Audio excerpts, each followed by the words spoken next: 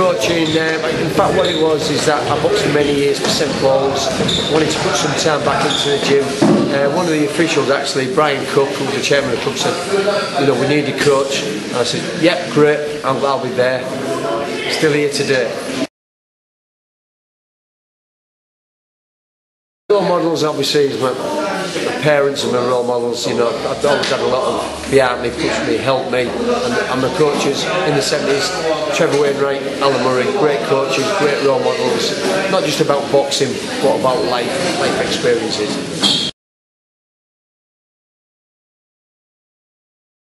Boxer, you know, winning the first national title, actually 1976, a few years ago. Went on to with Joe Bugner on a scholarship to Sweden. That was a great highlight. Was my boxing, just boxing in general, meeting people, competing, testing myself. As a coach, first it's about obviously producing national champions. Probably been about 40 national champions, internationals at all levels. Boxers winning European titles, female, male winning Great Britain titles. But I think now as a coach, as you develop, it's about seeing kids happy, you know, and developing their lives, not just inside boxing, but outside of boxing.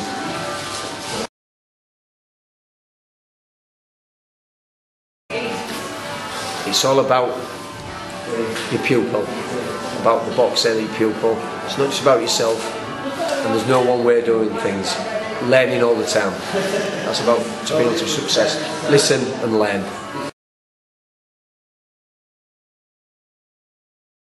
You're going to become a coach.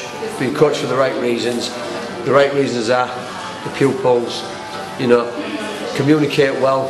Not just about what you've got to say, but you know. So you want to know obviously what your pupil feels. Again, communication. You got communication. You've got success.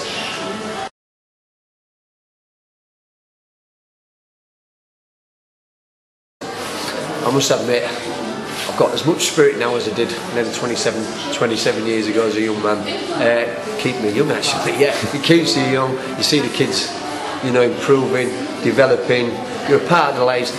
You're a support system over it for the kids' life, and you're supposed to, you know, help them through things, building confidence, gaining success for the future.